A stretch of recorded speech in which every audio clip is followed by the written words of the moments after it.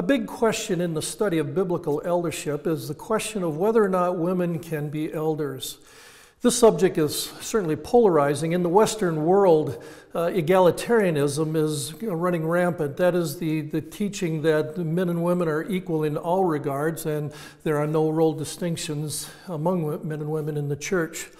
But the Bible is very specific in its statements regarding the roles of men and women in the church, and it's important that we understand this, particularly as it relates to leadership and being elders. Now, we can't go into every aspect of this subject because the arguments are very technical at times. I've written extensively on this subject, and so has Alexander Strauch, another member of our biblical eldership resource teams, and we'll refer you to some of those writings.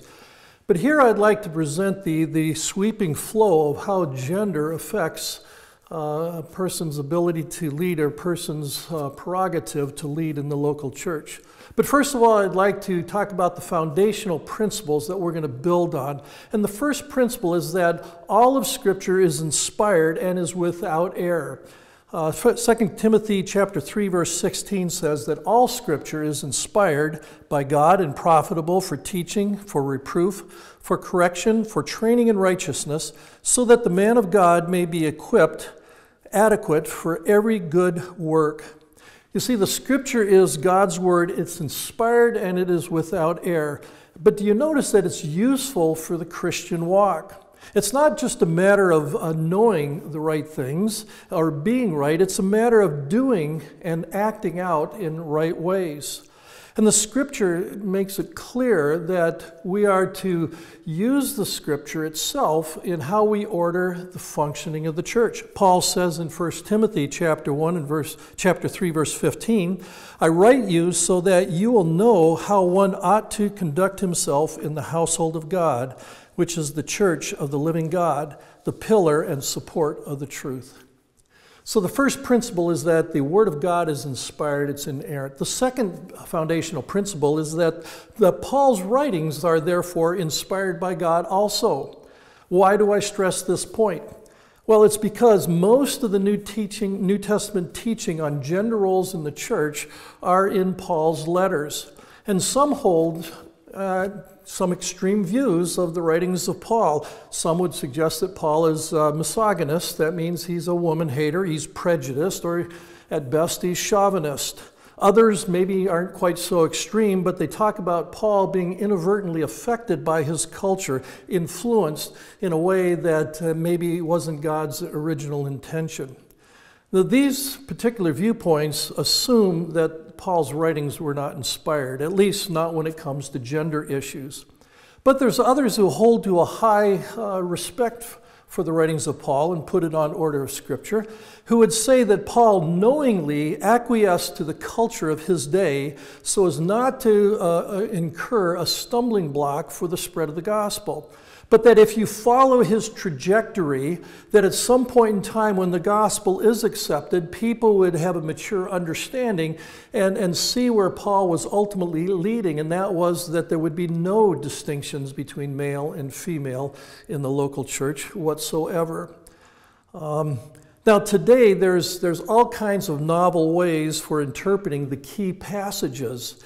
But in all regard, they're novel, they're new, and we have to ask ourselves, are they correct, or is the traditional understanding that has been held to for thousands of years that there is a role distinction, are those the ones that are correct? So the writings of Paul are crucial to the subject of gender in the church, in particular our study of the role of elders. So we must begin with the fact that whatever these passages mean that we're going to talk about, they are inspired and they are from the mind of God. Now let's listen to what Peter says as he's inspired by the Spirit of God when he talks about Paul's writings. This is so important that we have to emphasize this. Peter writes in 2 Peter chapter 3, verse 15 to 16, just as also our beloved brother Paul, according to the wisdom given him, wrote to you, as also in all his letters, speaking in them of things in which are some things hard to understand, which the untaught and unstable distort, as they do also the rest of Scripture to their own destruction. Writing under the inspiration of the Holy Spirit, Peter refers to Paul's writings on the same level as, quote, the rest of Scripture. Notice, I find this tremendously encouraging. Peter writes about Paul's writings as being difficult to understand. I feel like I'm in good company because some of his writings, I agree, are difficult to understand. God doesn't always put truth on the lower branches, on the lower shelf. Sometimes we have to dig for them. And with Paul's writings, that sometimes is very much true. But we are doing an injustice to carelessly or ignorantly handle the writings of Paul and to tamper with Scripture, because we're tampering with the very Word of God, and we do so at our own peril. The third foundational principle is that the biblical writers wrote within a certain cultural context, and these things need to be taken into careful consideration. Too easily, though, people dismiss the teachings of Scripture by punting, as I would call it, to cultural issues. It goes something like this. We don't do that sort of thing today because the scriptural teaching is confined to the first century culture, and they did those sorts of things back in the old days. However, God did at times, we all acknowledge, He took some culturally significant activities and immortalized them for the church across all cultures. For example, baptism was not unique to Christianity. It was something that some of the cults would practice as an initiatory rite. But we see that God has taken that and used that as a symbol. It's an enduring symbol that most evangelical Christians, Bible-believing Christians, would hold to. The Lord's Supper is another one. It was a communal celebration meal to express the oneness of a group of people. And Jesus himself, taking it from the Passover supper, but also the Christians recognizing that this is something that other groups do. The Christians, under the inspiration of the Spirit of God, have taken this as an enduring principle to symbolize the unity of the body of Christ, as well as a remembrance of Christ's death on the cross. So some teachings are clearly rooted in a first century culture, but are universalized for all times. Now, we also have to recognize that some of the first century practices were not intended to be universalized. For example, in 1 Timothy 5:23, Paul says to his young charge, he says, "No longer drink water exclusively, but use a little wine for the sake of your stomach and your frequent ailments." No one today would suggest that the medicinal cure for all of our stomach ailments would be wine. Another place where Paul says to greet one another with a holy kiss, all the churches of Christ greet you. We would expect, though, that if God were to want us to take a first century practice and universalize it, He would give us a rationale that would help us see that it's not just limited. Otherwise, all of us would be traveling only by foot or by boat, the way Jesus did, or we would only be, or always be talking about send us the parchments, the way Paul wrote. Certainly some things obviously were not meant to be enduring.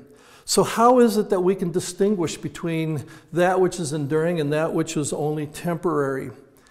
The writers of Scripture, we have to understand, were not bound by culture.